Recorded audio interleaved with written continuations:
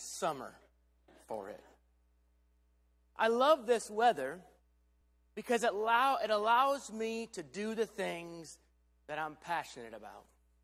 I get to go outside and spend time in my garage, working with my cars, something I'm very passionate about. I love being around those type of things and working with my hands and improving something and doing something and working on whether it's the car in the garage or something else, and taking a step back and looking at what had been accomplished. Those things that we're passionate about. All of us are passionate about something. And in those things, you've dedicated your life, much of it, to those things. You see, the things that we're passionate about aren't things that we have to work to accomplish. So I'd like to ask you, what are you passionate about? What are the things in your life that you long to do? And maybe it's traveling, or maybe it's some kind of art or thing that you do in your home, or maybe it's a hobby that you have. What are you passionate about?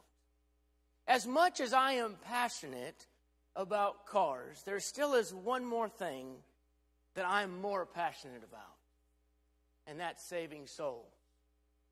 Man, there is nothing greater in my mind than sitting across a desk from somebody studying the Bible and watching that light bulb come on when they get it. When they see a solution to the problem of their sin in their life, realizing that Christ came, died on the cross, was buried, and on the third day rose again to save them from their sin. And that light bulb comes on, and that smile comes across their face, because they realize at that point in time, they're no longer doomed. What are you passionate about? I'm going to speak to you this morning about something that means a whole lot to me. And I don't know how to really convey this except to the point of what Paul says in 1 Corinthians chapter 9. Look at Paul's passion. In the scripture that was read, we see this concept developed in this idea that Paul's passion was saving souls. And Paul was willing to do whatever it took to save souls. That may mean he had to change who he was in that moment to save souls. But I want to put this within the context of 1 Corinthians. So I believe it's really important for us to understand, as we look at this as a bigger picture, this is not a conversation that really needs to be taken out of context of 1 Corinthians, but really brought in the context of what was happening starting in chapter 8. In chapter 8, there is this division, these disputes about whether it was okay to eat food offered to idols.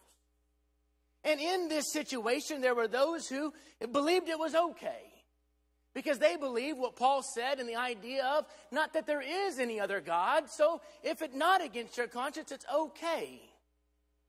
But in Paul's teaching through this Christianity, through this idea of Paul becoming all things to all men, Paul says, but if it's going to ruin your opportunity to save souls, don't eat it.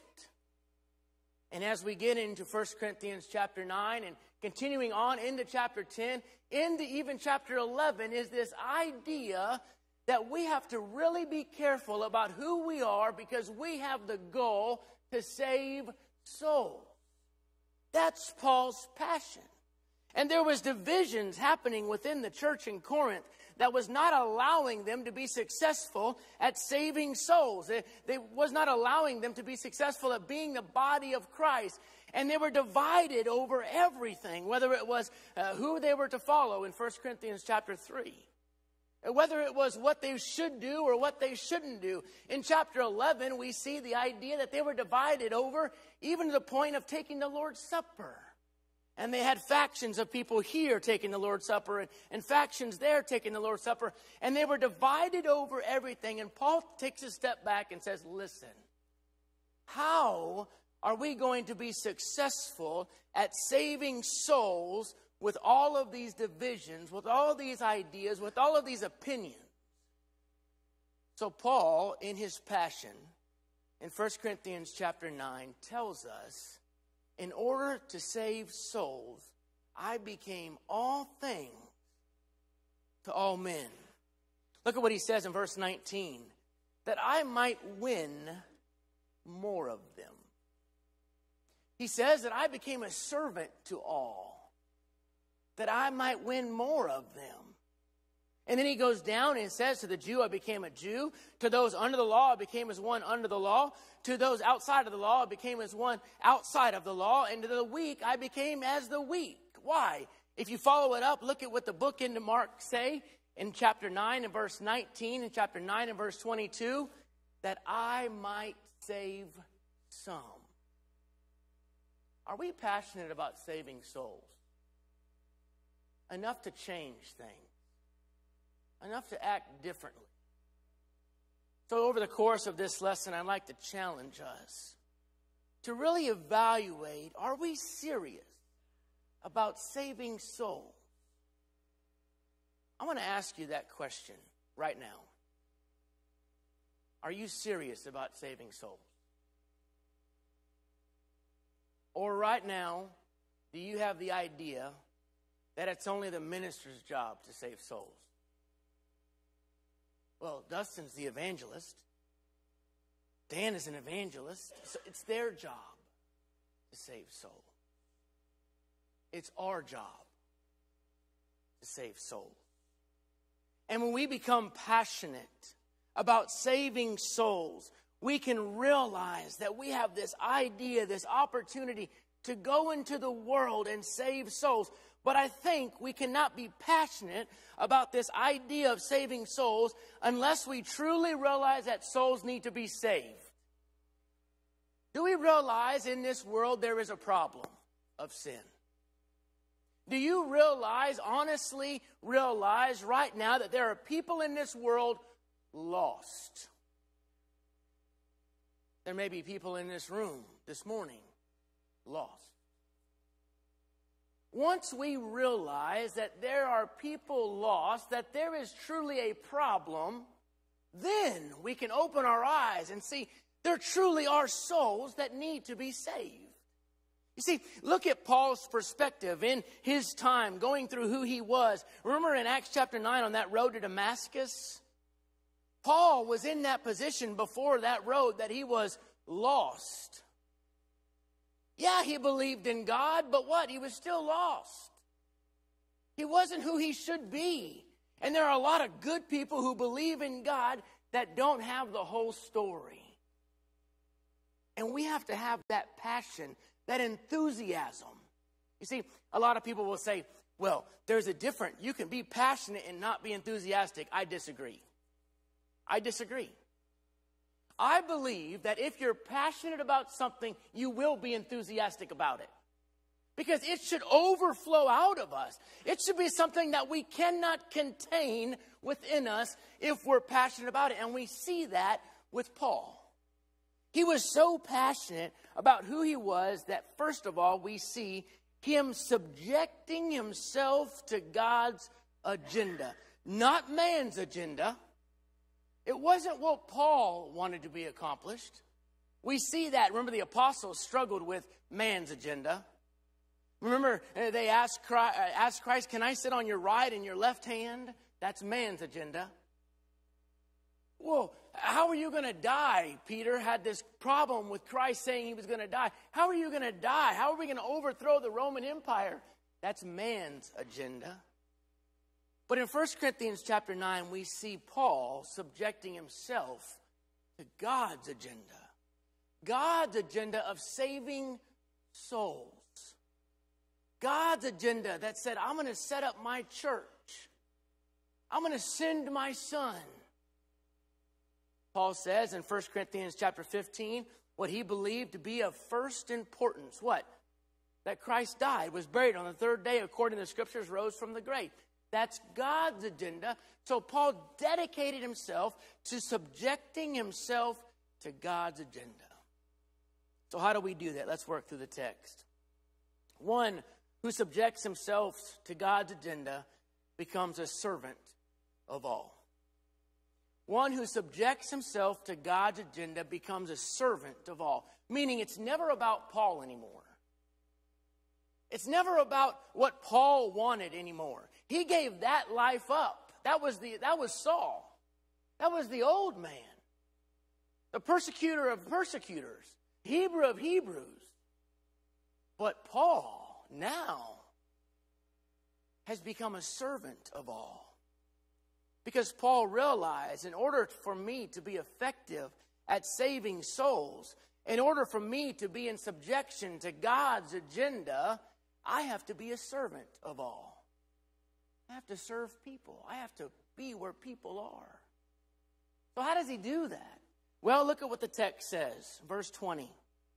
To the Jews, I became as a Jew in order to win the Jews. Notice the pattern that's developed in this text. Notice the phrases like in order to win.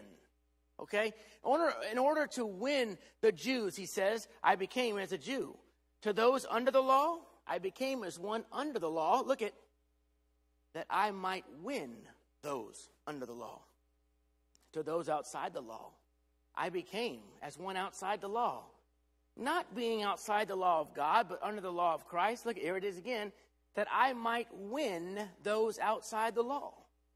To the weak, I became weak. That I might win the weak.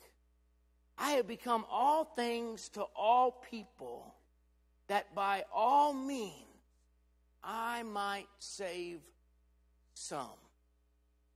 Let me ask you a challenging question. Are you willing to give something up to save souls? Are you willing to maybe not post something on Facebook to win souls? I don't care. You may be a staunch Biden supporter or a staunch Trump supporter. But I'm going to tell you what, that right now in our country is a level of divisiveness. So maybe if my passion is to save souls, maybe I should watch the t-shirt I wear without his face on it. Or without the other guy's face on it. And maybe the post I post on Facebook maybe shouldn't be a political rant. Because I'm going to guarantee you one thing. As much of people that you may gain, you're going to lose the same amount of people because of what you post. Is that going to help us save souls, church? We have to realize that what we're doing is either going to help us save souls or not. And if it's not helping us save souls in order that we might win some, we have to stop. We have to stop doing that.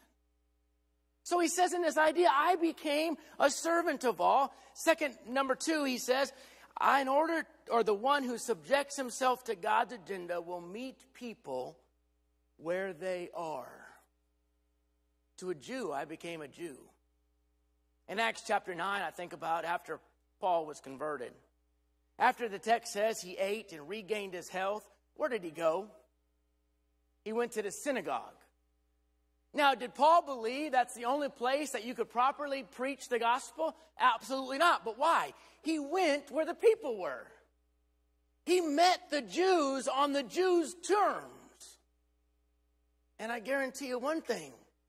If he would have been staying with a Jewish family that kept the Sabbath holy and didn't work, guess what Paul wouldn't have done on that day? Worked.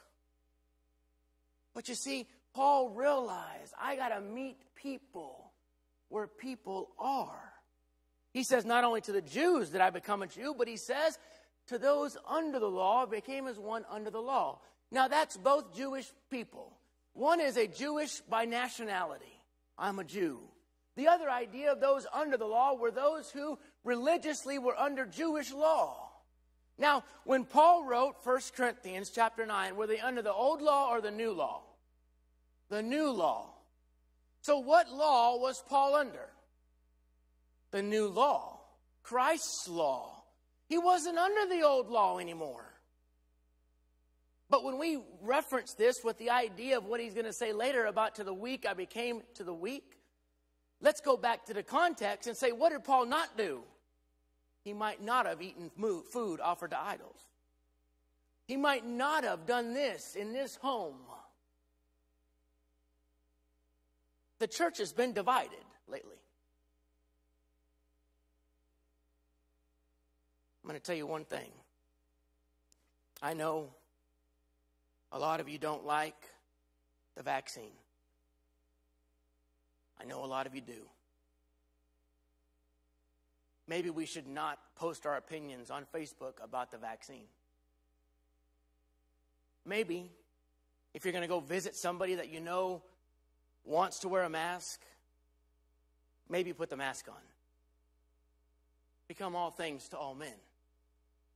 In order to what? Win some. Because listen, whether it's a vaccine, whether it's a mask, it's always going to be something. And as I look at the food offered to idols, the parallel with food offered to idols and our mask debate is almost the same. People can't get out of our own way. We're so stubborn that we have to be right. And somebody has to be wrong. Can we both be right? Is there ways to watch how we speak to one another in order to save souls? Is there ways that we can act towards one another in order to save souls? Maybe we need to table some of those hot topics and be careful how we speak to one another regarding those things. I was listening to a man on the phone at the grocery store. After listening to his conversation and his opinions about something, I realized very quickly that wouldn't be somebody that I would want to go talk to if I was seeking out the gospel. Have you had those conversations in public? Maybe on social media? That is pushing people away? What about going up to somebody? Maybe one of our young men, after they get up here and they stumble through Scripture. It's the first time they've been on stage. It's nerve-wracking. What's going to be effective in growing a relationship with them? Let me give you two scenarios. The first scenario is walking up to the young man, putting your arm around him and encouraging him, telling him how great it was to have him up front. And how great it was to hear him read the Scripture. But here's a second scenario. Walking up to the young man, pointing your finger at him and saying, next time, maybe you should rehearse it a little more.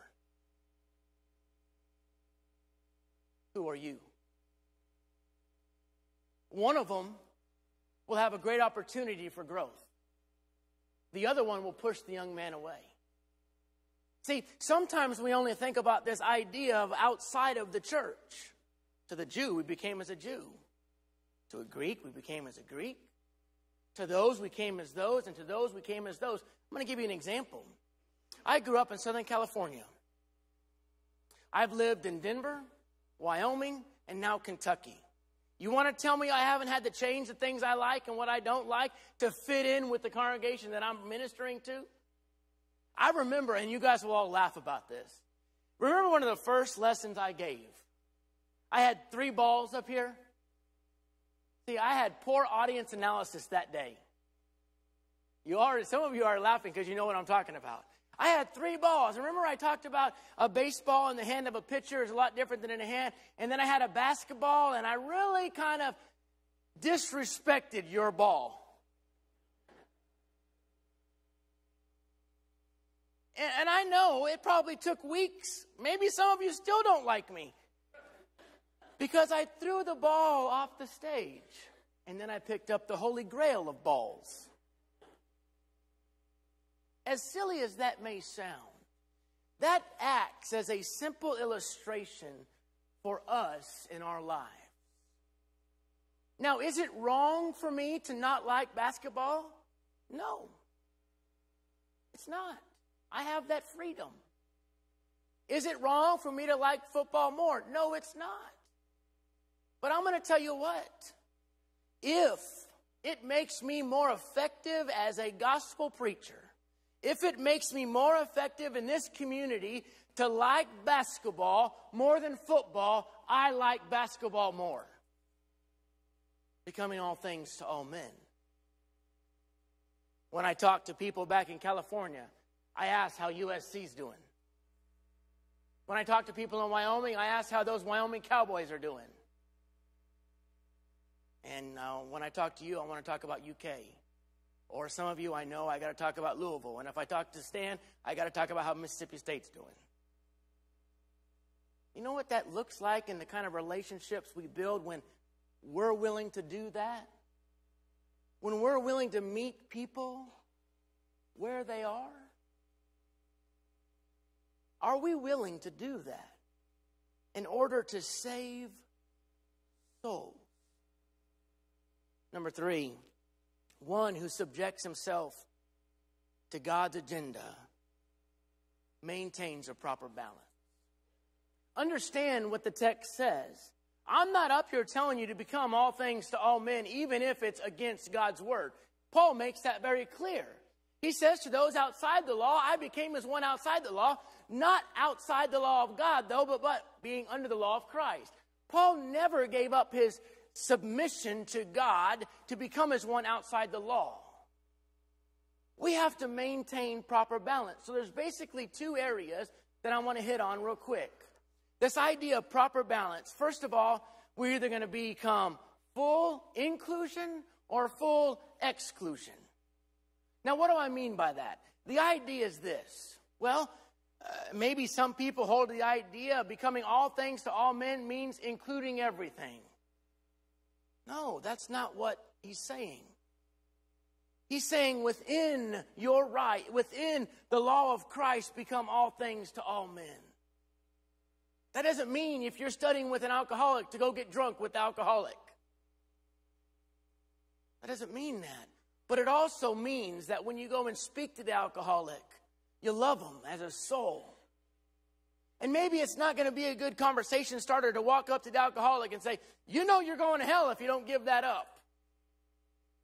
Becoming all things to all men is being able to sit with the woman at the well. Christ ate with sinners and tax collectors. Did that mean he became a sinner himself? No, it's not a full inclusion, but it's also not a full exclusion. A full exclusion taking about certain groups that have secluded themselves out of the world. Think about monks that go and seclude themselves. Think about people who have come up with communities and they only associate with themselves. Let me ask you a question. If we seclude ourselves from the world, how are we going to bring the world the gospel? If I were to seclude myself from the world, why would I need the whole armor of God that Paul talks about in Ephesians chapter 6? I'm supposed to put those things on so I can be part of the world. But that doesn't mean going too far and becoming an alcoholic to save the alcoholic. Well, I took up using drugs because I wanted to reach the meth addicts. That means I go hang out at the strip club so I can be with... That's not what Paul's saying. That means that I'm going to hang out with this group. But it also doesn't mean if we maintain proper balance that we're not, listen to me, speaking out of both sides of our mouth. To this group, I talk about these things. And I slander that group. And to that group, I talk about these things and slander that group. That's not what Paul's talking about. Becoming all things to all men is becoming a servant of all. Becoming all things to all men is meeting people where they are.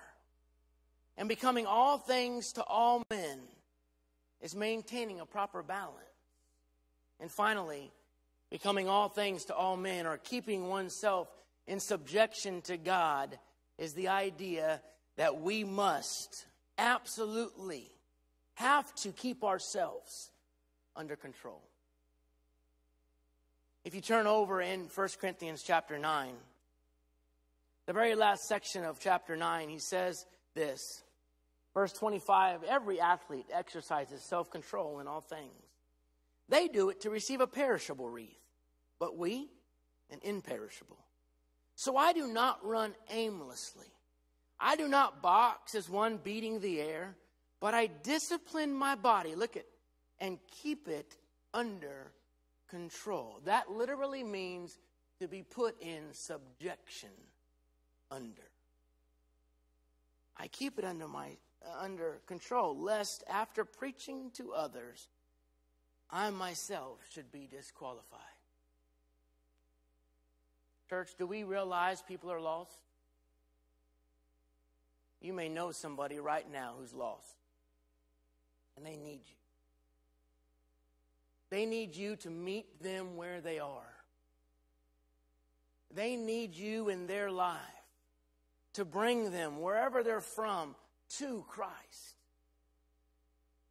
Is what we're saying, is what we're posting, is how we're acting, bringing them and bringing us an opportunity to save their soul, to bring them the gospel, or is it turning them away?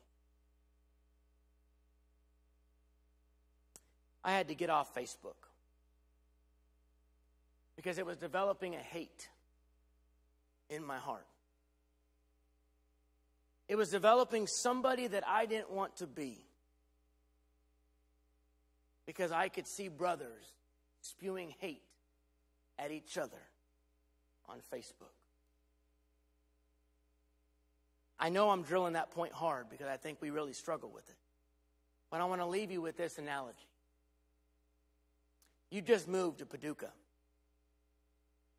And you have several friends that are already here, and you look at your Facebook and you're reading down and you see this person post something on it and you say, man, I just don't agree with that.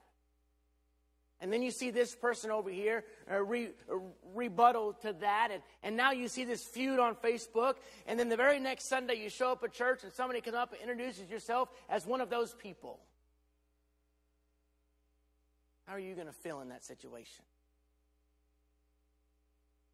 Is what we're doing, how we're acting, what we're posting, allowing us to save souls? Do we have the same passion Paul had when he says that I might save some? That's our main objective, church. That's who we are. Therefore, we must subject ourselves to God's agenda and become a servant of all. We must subject ourselves to God's agenda and meet people where they are. We must subject ourselves to God's agenda and maintain a proper balance. And we must subject ourselves to God's agenda and keep ourselves under control. There's a world of lost people out here that needs this body. They need you. What are we willing to change in our lives that we might win some? Let's pray. Father, please humble ourselves. Father, please allow us to maintain this idea that there are those that are lost, that sin is real. Father, help us to do things to make us most effective in this world. Father, help us to throw our pride out the door, our own opinions, our own ideas. Father, help us to be in control of the things we post and the things we type and the things we say and the things we do. Father, help us to have the same attitude where Paul had in this idea of saving souls. Father, help us to truly be a tool in your kingdom. Help us to truly have a passion and enthusiasm to save souls. Father, we're so thankful that you put us in this world, that we could be effective tools for you. Father, help us to get out of our own way. Help us to show people you through our lives. And help us save souls. Father, please put seekers in our paths, so when they're in front of us, we can be effective for you. Father, help us to be in subjection to your agenda and not our own. We pray all these things through your Son. Amen. I hope this morning, as you hear these words from 1 Corinthians chapter 9, that we can really, truly evaluate our life and see where we can improve. See where we could change so more souls can be saved through our lives and through our actions. If you have a need this morning, maybe there's something you need to repent of. Maybe it's a brother or a sister in this room that you need to go find as soon as that closing prayer is said and ask for forgiveness. Maybe it's a post you need to go back on and delete on Facebook. Or maybe it's simply asking for forgiveness from somebody. Whatever your need may be this morning, now is the time to change it. While together we stand and while we sing the song that's been selected. We have heard.